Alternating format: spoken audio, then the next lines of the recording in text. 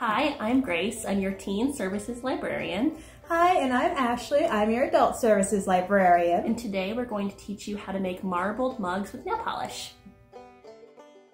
For this craft, you'll need a white mug or mugs, nail polish remover, a large plastic container that will fit your mug and water, nail polish colors that you want to use, avoid nail polish with hardeners in them, toothpicks if you prefer them for swirling, and paper towels.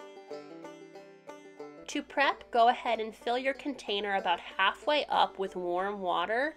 This container needs to be large enough for a mug to be comfortably set in.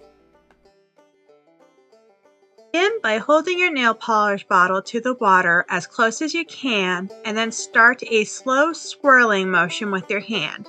This will create a marble effect. You don't need to add a lot of nail polish as the polish will spread out.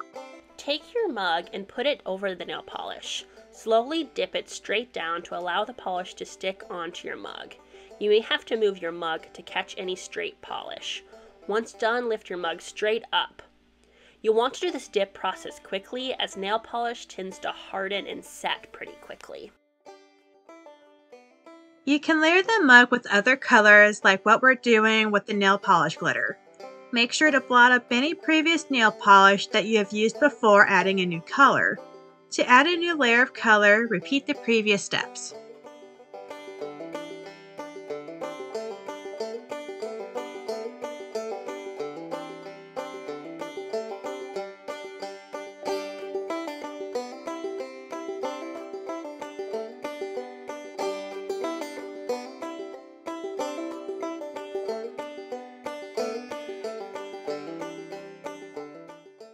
If swirling the nail polish with the container itself isn't working for you, you can try swirling it with a toothpick and then blowing on it a little bit to get the liquid to spread out.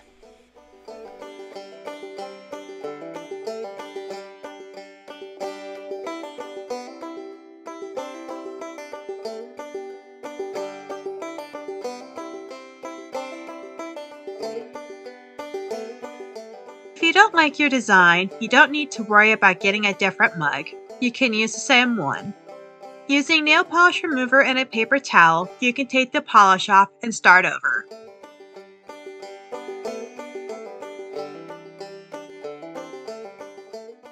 Once you are happy with your design, to keep it lasting a long time, use a sealant such as a Mod Podge dishwasher safe water-based sealant. Also, gentle hand washing is recommended rather than a dishwasher. And that's how you make marbled mugs. Thank you so much for watching. And if you end up making any yourself, we'd love to see pictures of your creations. And as always, happy crafting!